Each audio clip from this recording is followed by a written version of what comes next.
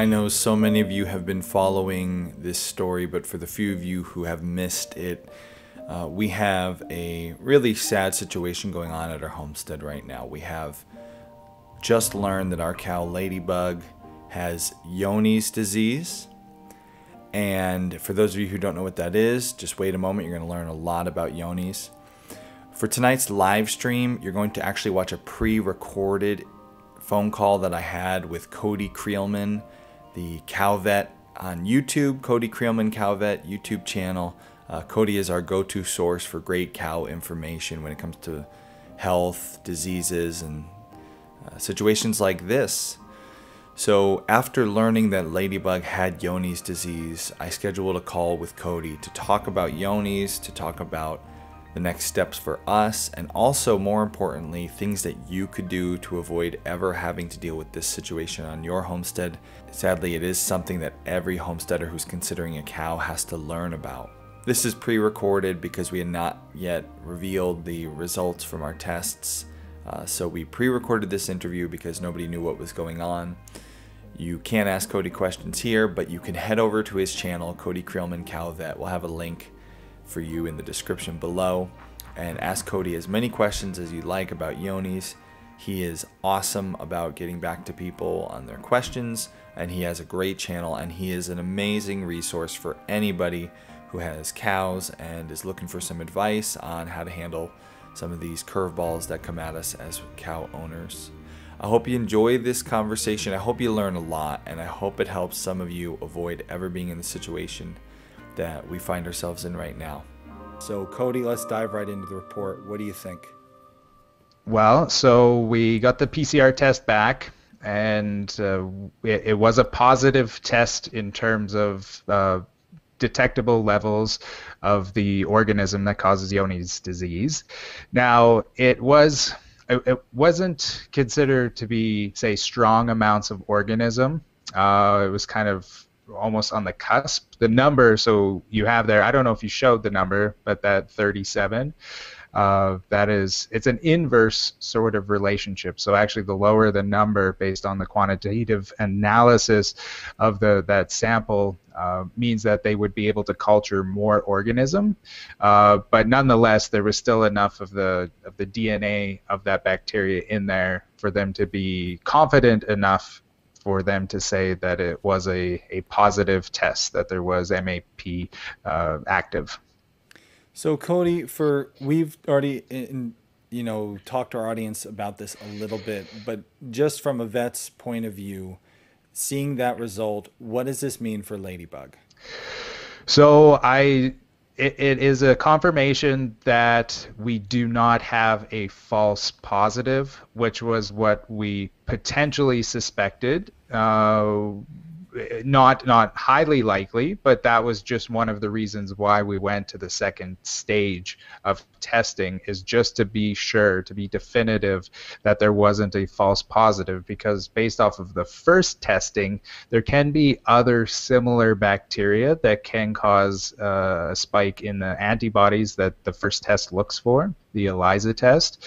But having that test result plus this test result rules out that there was a false positive, and that it is a true positive that exists. So she does have this bacteria. Cody, what is Johne's, this MAP bacteria in her? What does that mean for Ladybug's future? So it is most likely that this will be a terminal disease for her. The progression of the disease is not something we can say, 6 months or 6 weeks or even 6 years at times. It really can be very variable on specific animals. It is over 90% fatal. So very few animals can make it through. So that's the first part. Is it's likely, she's 5, right? Yeah, going on 5. Yep. Going on 5. So most cases we start to see clinically start up in that kind of 3 to 6 years old range.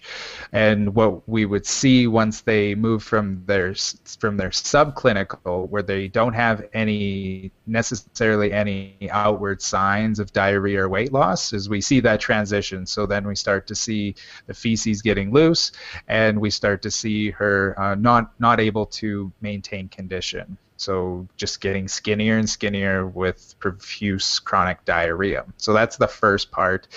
The second sort of thing is, what does that mean, is also for any subsequent or animals that are in her proximity.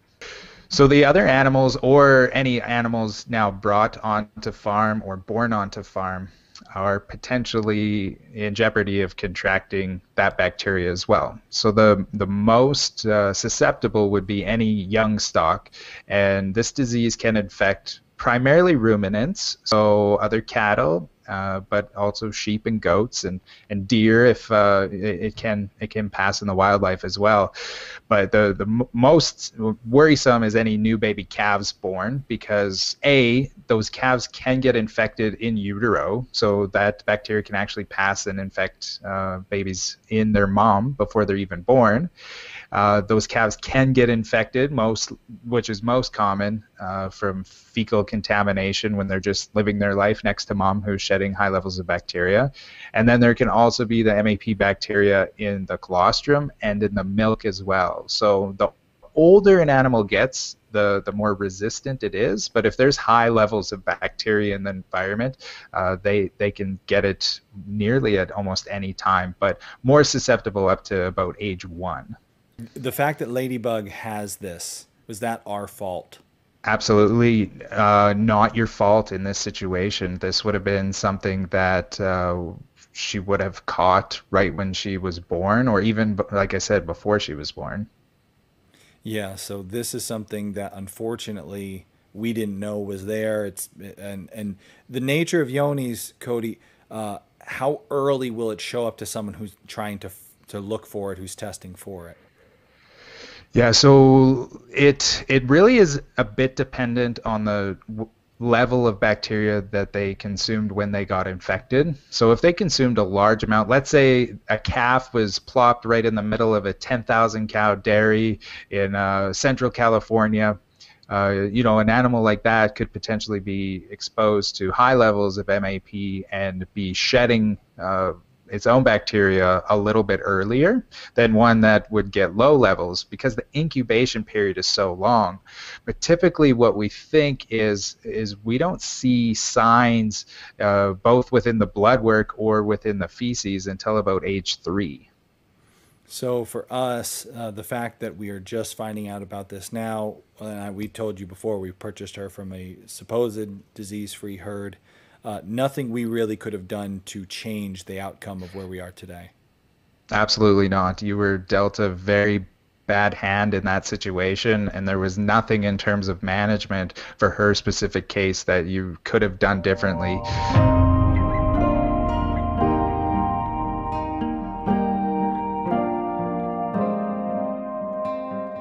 In most cases, you would have not known until you started seeing clinical signs of that profuse diarrhea, that chronic diarrhea, along with the weight loss, and then we would have started working through what are the potential differential diagnoses for chronic diarrhea, and would have gotten finally ruled out all the other causes, and that's how we would have come up with a diagnosis. Now she's 5.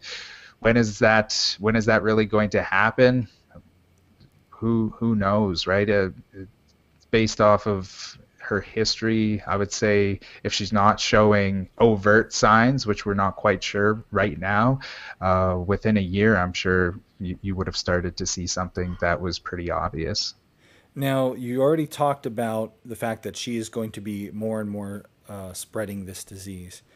If we Yep. want to keep our 3 other cows, our camels, our sheep, any future animals protected from this awful disease, What is the smart thing for us to do here? Right. So if we were going to keep her she told us that it was time for her to go, uh, you would have to keep her isolated because there is massive amounts of bacteria that are being shed, and that bacteria, unfortunately, is also really resistant as well. They've been able to show that the MAP bacteria living in the environment for over a year and still be viable to infect other animals. So to keep her on farm, she would have to be, completely isolated from any of the other animals that are at risk. And then, of course, we start thinking about, well, what about a calf, right? So how would you possibly manage a calf in this situation? Having another one, and in that case, like I said, there's still the potential that that calf could get infected in utero. But if it wasn't, what you wouldn't be able to do is essentially keep that calf with her until a year of age. So you could potentially keep older animals with her, but if she's shedding huge amounts of MAP, there's the year cutoff is just kind of a rough guideline. Any animal at any age could potentially get infected if they were exposed to high enough bacterial load. What is the safest thing for us to do when it comes to the health of the rest of our herd? Yeah, so and not just your herd. Have you talked about the human health implications No, as well? great point, Cody. Let's cover that. Okay. Yeah. Yeah, so there is correlation. Now it is very controversial in the literature of this correlation. Every year that goes by, that correlation seems to get stronger and stronger in evidence. So there's nothing that can definitively be said, but it is postulated that MAP can cause some human-specific diseases, either directly through infection or indirectly through autoimmune disorders. So the two main ones that we think are caused or potentially exacerbated by a human consuming an MAP-infected glass of milk are Crohn's disease, which is very similar in terms of the signs, the human symptoms that we see with inflammatory bowel type disease, but also rheumatoid arthritis, which is another autoimmune disease as well. And there's a whole other set of diseases that it is hypothesized that MAP may exacerbate as well. Parkinson's disease is one. Like I said, it's weak correlation. We don't have a strong correlation. Some people have postulated autism may be exacerbated in some cases, and type 1 diabetes, another autoimmune disease. There could be a potential link. The last sort of work that was done that talked about all of it was in 2018. It was the study concluded that there's enough evidence for us to be concerned, but more research needs to be done to get a really clear understanding as to what MAP does in humans. So that's a big component of this conversation, as well as what is the health implications for your family. So if I had to make a decision without any sort of emotional investment that I have in Ladybug, which I do, I'm a fan of the show, or emotional investment in you guys, I've made this decision on hundreds of cows before in my career, and that decision is to cull her, is to remove her from the herd, because you still have a lot of worry in terms of the milk that your family is going to be consuming. We can even talk about pasteurization. It's not even clear if pasteurization truly mitigates the risk in terms of human consumption. Some literature would show that there is a heat-resistant strain of MAP that exists that may not respond what we think it should respond during the pasteurization technique. And especially if you're drinking raw milk, then, which I love raw milk, the risk to me could be just, it's just too high. It's just too many things for me to worry about as a father to consider, just bearing down and consuming that milk. So my recommendation would be to call her, and we're going to have to worry about the other animals as well in terms of the rest of the cattle that are on the farm. You're gonna have years of testing to get a really good idea as to what's going on, who is truly infected and who's not.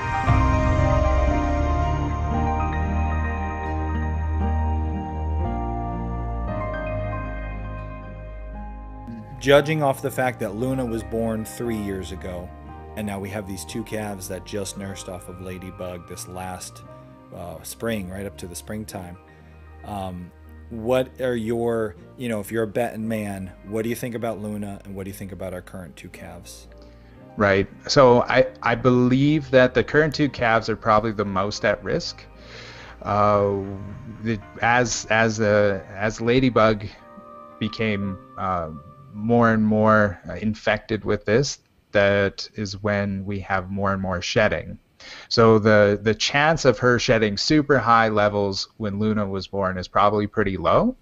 But we know definitively that she is shedding relatively high amounts of bacteria currently, and those calves would have been exposed.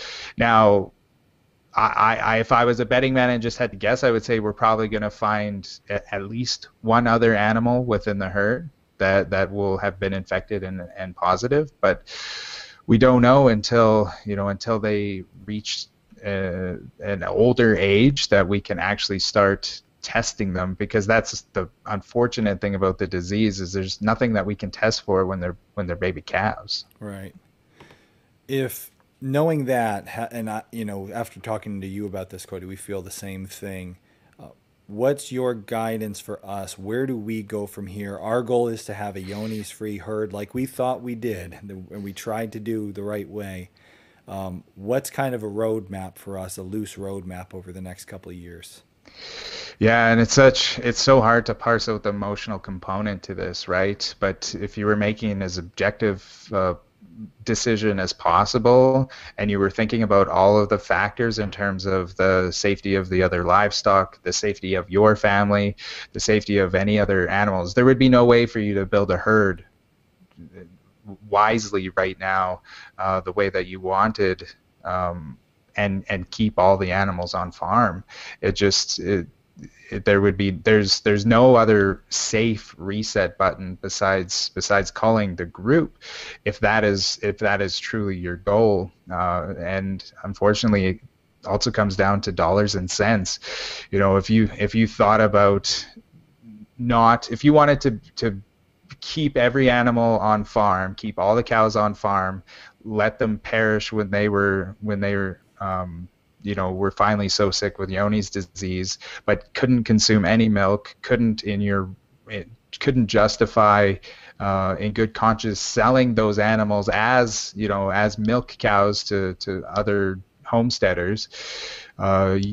You're talking years and years and thousands and thousands and thousands of dollars just to kind of mitigate that emotional side of it, and it just can't make sense. With knowing that the calves probably have this, right? Betting on Luna, hopefully not.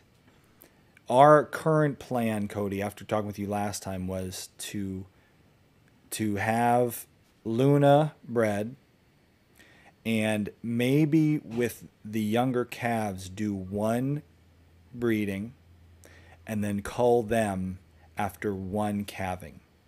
Right. And then leave Luna and continue testing. And like you mentioned last time we talked, testing every 6 months. Is that a safe, middle of the road option, in your opinion? Yeah, I absolutely think that it can be mitigated. We can mitigate some of the risk. I don't think that Luna is infected, but we're not going to know for sure until we can get to age 3 or 4 and be testing her fairly regularly just for your own sort Right. of peace of mind and safety, right? Yeah. You wouldn't have to test that often, but for your own peace of mind, if you're going to be consuming that milk, you're going to want to know what the levels are in her feces to have some sort of indication. So yeah, I think that is a middle of the road safe approach to potentially go with. Dairy farmers deal with this decision every single day. You know, unfortunately, MAP is a very common disease. They think that within the commercial dairy industry, nearly 100% of herds have at least one animal with this, and there really isn't a well-defined control mechanism in place besides serial testing and serial culling, which is exactly what you're looking at doing, right? Yeah. And you bring up a good point here I wanted to ask you before we finish up, Cody. Our business model with these cows was to create a beautiful little homestead cow and sell them to families. Sell them something I'd feed my own family. Well, I'm not going to feed my own family, a cow, milk from a cow that has yonis. That's why we started this in the first place. How long of a road, as far as business, has our business model been destroyed here with this herd? Are we talking 5 years before we can, in good faith, really say we're back to being yonis free? What's your thoughts on that? Yeah, I think if we will know pretty well if we're testing Luna regularly as if she's having any sort of antibody response. We could also maybe once a year do her PCR test in her feces, like we did with Ladybug. And I think it's going to be pretty clear with some serial testing on whether or not we're going to see any of those indicators of infection increasing. So with her, in terms of her potential offspring, I think within a year or two, you're going to be able to say very confidently. I don't think you're starting at a 5-year reset. Uh, but yeah, it really depends on where those calves end up, and like I said, if they're infected or not, nobody knows. So I think that's what's going to hold you back, is if you decide to keep them and you just don't know and they are infected, then it could be a long road. If they're infected, and this is something I might have misunderstood after the last conversation. If they're infected, but they're only, I mean, they were born in November and in September. If we breed them at a year old and they calve, is there a possibility of them at that age transferring this to their calf? It's a very low possibility. But there is So a possibility. yeah, there is a possibility. Like I said, they think that 25% of calves could be infected in utero, Right. and it really is just like I said, it is very dependent on how much bacteria that animal was exposed to start, Right. and how long that total incubation period is. So is it relatively safe? Yes. Is it an absolute? No, because there's no absolutes in biology, Right. unfortunately. Which is a really good segue, I think, Cody, to my last question for you. We really feel, oh man, well, the first phone call we had together, like the way that Yeah. started, I was just like, the wind has been knocked out of our sails. We bought this cow. We spent good money on a disease-free herd. It says on my paperwork, disease-free herd, tested for all diseases, yonis, blah, blah, blah, all these other ones. And now here we are. Like, we tried to do it all right, and here we are. And we told you previously we had a deposit on a couple of our calves, Right. and we were ready to finally start making some money back farming, right? If someone's in our shoes, if they're thinking about getting started, what is there anything they can do to avoid ending up where we are, or is this just always a chance for somebody out there? Well, yeah, in terms of what more as part of diligence could you have done, I think there's the potential for you to say using your own herd health veterinarian in consultation with the herd that you're going to purchase, and their herd health veterinarian, to have more people involved in that situation, and have, you know, the professionals that you trust to be able to confidently say, yes, they are saying this is a disease-free herd, and from everything that I can see based off of their testing results, that we can believe this answer.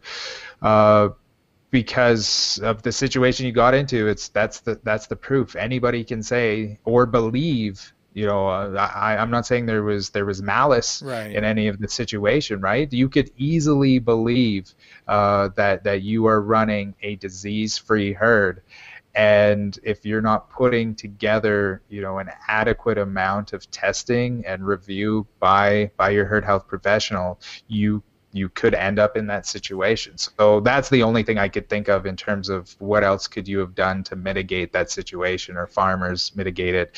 Just don't take that herd-free or the disease-free herd status at face value.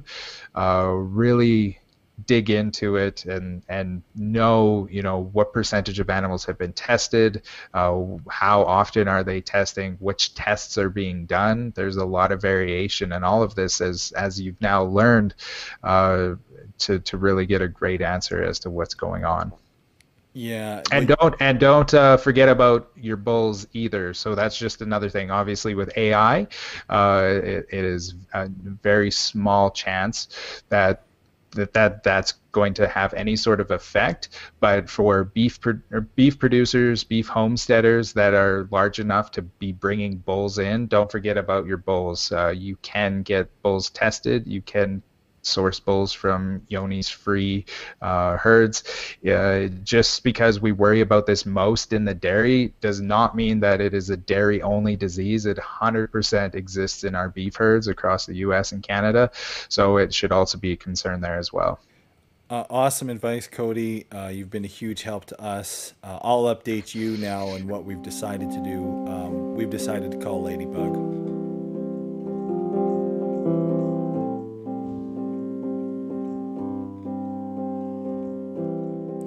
Thought, you know what, everything you talked about.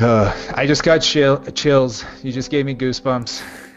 That sucks, man. I know. It's been a bad week. I was up at 3 a.m. last night. It's really going to be a hard week. But there's too much danger to our family, to our animals. And the other thing we keep thinking about is, you know what, we love this cow. She had a good life. We don't really want her going over the hill on that. You know, we want her to have her last day on pasture be a nice one where she feels good. She doesn't know anything's different. I hate to see her get too far along where she's actually being affected now.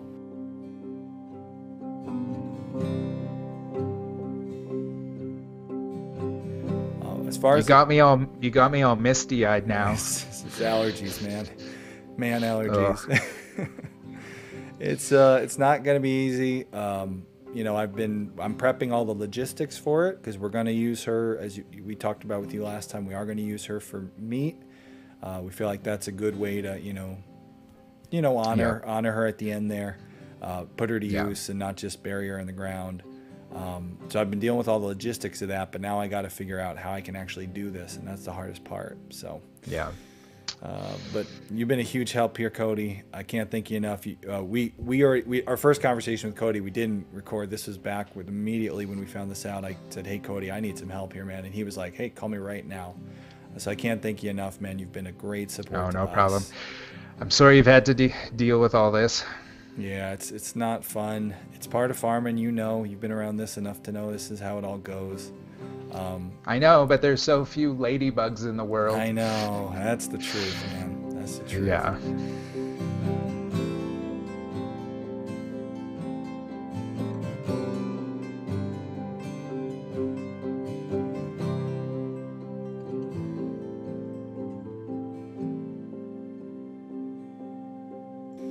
Yep. One of those weeks. That's hard. What about hide tanning? Can you keep her hide? Oh man, that's an interesting That might be a nice memento. Yeah, that would be nice. I don't even know where. We've never done one ourselves, but that would just require doing a good job on the skinning, right?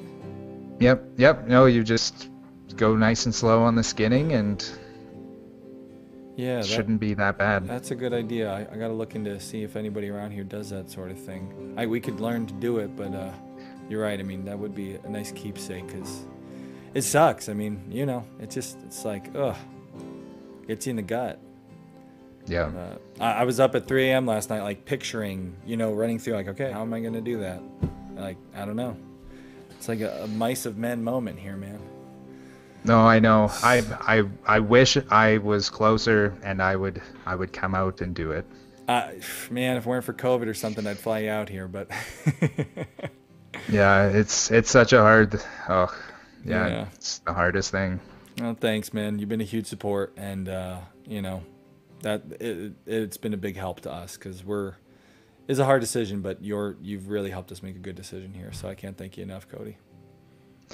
Well, hopefully somebody will be, get educated, Yeah. maybe mitigate a disaster, read into it, learn about it. It's it's not fun. It's There's some silver Nope. lining out there. We'll find it eventually. Maybe we'll get That's more right. camels that way. yeah, right. I was gonna make a joke and say maybe that camel milk doesn't taste so bad now, eh? Alex? It doesn't. It's actually gotten a lot better too. So, Cody, if other people need to have a knowledgeable, awesome, helpful, strong shoulder during times like this, how can people get a hold of you? Where can they find you? Absolutely. Anybody can DM me on any of my social medias. So Facebook or Instagram. I check all my DMs, so that's just the easiest one. Just shoot me a message and I'll see it. I gotta say, like, when we found out all this, I think it was Instagram DM Cody at like 4 a.m. because I couldn't sleep. It was one of those deals. And Cody got right back that morning and said, hey, give me a call. I'm on my computer. So he's an awesome resource. Been a huge help to us, Cody. It's a hard decision, but Yeah. you really did help us make what we feel is the right decision. Even though it's a hard decision, I know it's the right one. There's nothing Absolutely. else about it. So thank you so much, Cody. As far as the other animals go, we'll be in touch as future things unfurl, and Yep. we plan on getting our herd back to as disease-free status as exists, and you've been a huge help getting us where we are right now, and no doubt we'll be in touch in the future as things progress. So thanks, man.